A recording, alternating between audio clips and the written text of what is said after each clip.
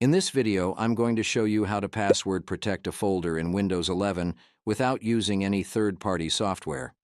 We'll be using the built-in tools like Notepad and Command Prompt to keep your files safe and secure.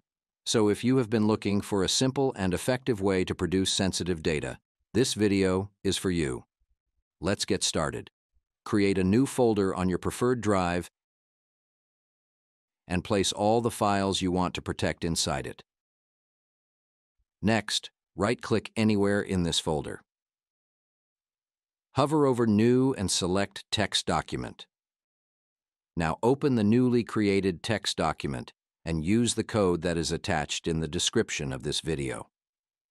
To lock your folder, paste the code into the text document and customize Enter your password text with your desired password.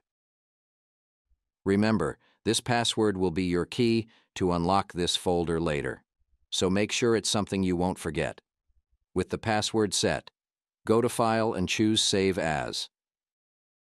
Rename the file to something you prefer and add the extension BAT. This will turn the text document into a powerful batch file that will execute the locking process. Don't forget to change the Save As type to All Files. Once that's done, hit Save to create your very own batch file that will lock the folder in Windows 11. Once saved, you can close the text document and safely delete it.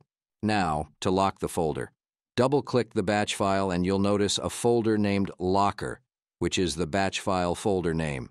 Place all files you want to protect inside this Locker folder. When you have added all your files, open the pass.bat file again. You will get a prompt to confirm that action. Just type Y and press Enter, and that's it.